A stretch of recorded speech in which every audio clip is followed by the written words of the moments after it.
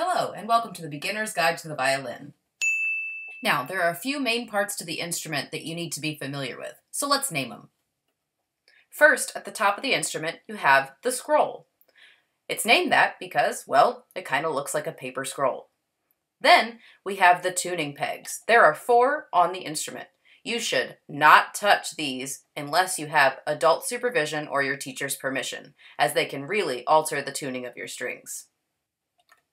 Next, we have this long black piece of wood called the fingerboard. It's named that because eventually you'll put your left-hand fingers on the fingerboard to change the notes. More on that later. Next, we have the bridge. The bridge is the thin piece of wood that holds up the strings. And lastly, we have the fine tuners. These can make little adjustments in your strings tunings. Usually we'll be using those if we need to tune our instruments. And now, let's talk about playing the violin.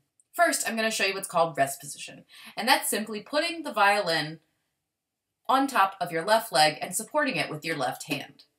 This is true no matter if you're left or right-handed. Now, there are 3 steps to get into playing position for the violin. First, you're going to hold the violin carefully out in front of you, turn it upside down, and then dive it into your neck. Whee! And then you're there.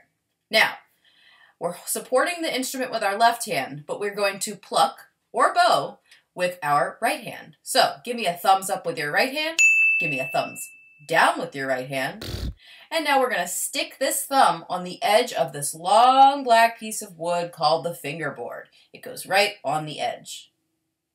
Now from here, you're going to wiggle your pointer finger. This is your plucking finger. Go ahead and pluck the string closest to your thumb. That's the E string. Go ahead and go to the next string.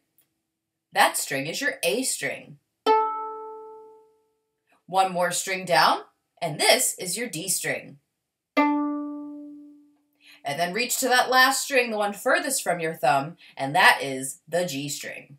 And now you're ready to start playing the violin. And if you have any questions, don't hesitate to ask your teacher.